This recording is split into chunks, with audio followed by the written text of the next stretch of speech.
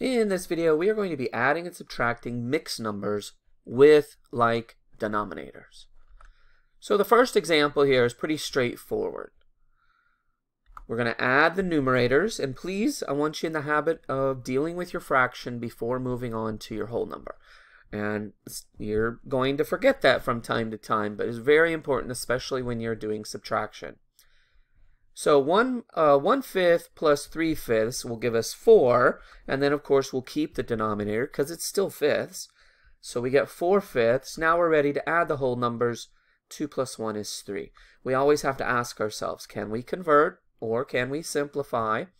And 4/5 is a proper fraction, no reason to convert it, and it is simplified because 4 and 5 are consecutive numbers, and so you won't be able to simplify those anymore. All right, let's move on to example 2. This is a subtraction problem. Again, I'm going to start with the fractions, and I'm going to subtract 3/8 and 1/8. So 3 minus 1 is 2, 2/8, and then we're going to subtract the whole numbers, which gives me 2 and 2/8. And we ask ourselves, can we convert? No, that's not an improper fraction. When we subtract, we're not going to get an improper fraction. But we might have to simplify, and 2/8 can be simplified. So we're going to take the greatest common factor, which is 2, and we're going to divide 2/8 by 2/2, and that gives us 1/4. But we don't want to forget the whole number, so make sure you bring that whole number over and put it right next to your simplified fraction. Example 3. Now this is a fun one. It's again a subtraction problem, but notice we're trying to subtract 6/7 from 4/7. And that's a little tricky. Here's why I wanted you to make sure that you are dealing with your fractions before your whole numbers, because we're going to have to do some borrowing. Well, there's only one place to borrow for the 4/7, and that's the whole number 4. So we're going to borrow a whole number from the 4. So if we borrow a whole number from the 4, that's going to leave 3 as the whole number.